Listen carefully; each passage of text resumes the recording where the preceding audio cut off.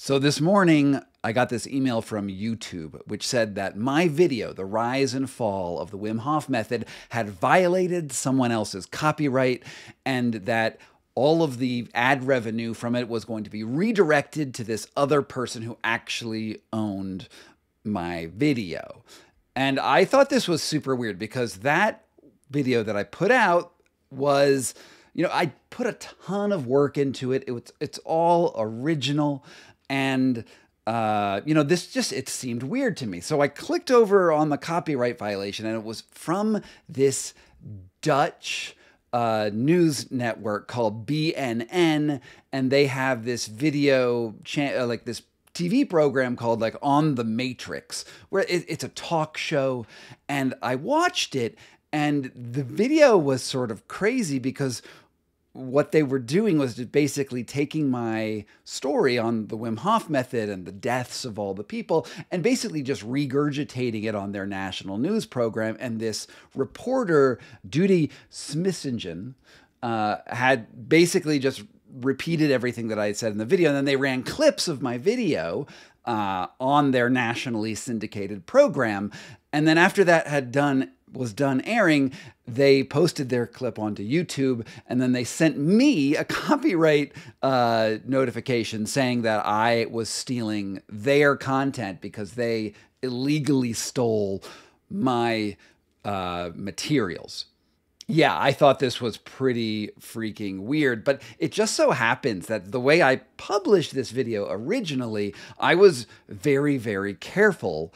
And not only did I incorporate the company PokeyBear LLC to rebrand all of my YouTube content, I also started registering my copyrights with the United States Trademark and Copyright Office. Now, I registered my copyright on June 12th, and the video aired on June 28th, and their video, which used clips from my video, aired on December 14th.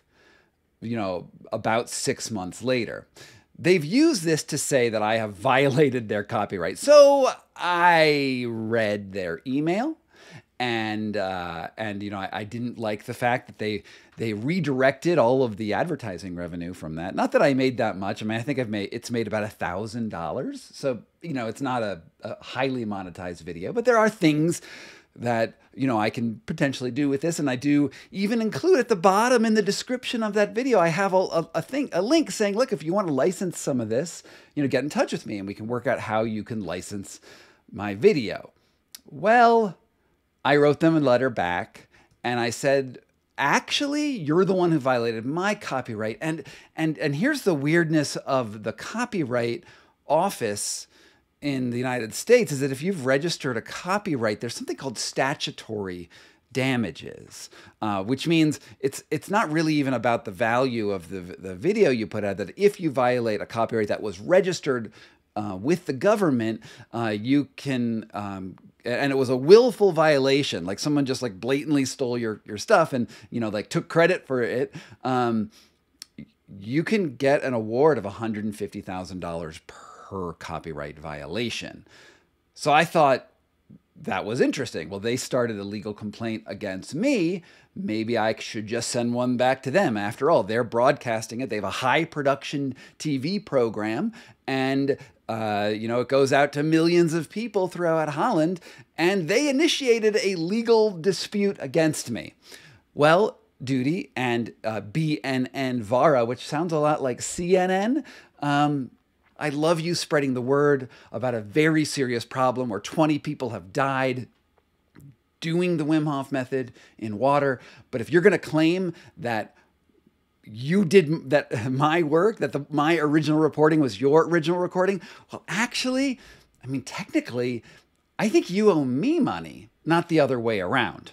So, yeah, I just sent you a letter. I sent a note to my lawyers, and we'll just see where this goes.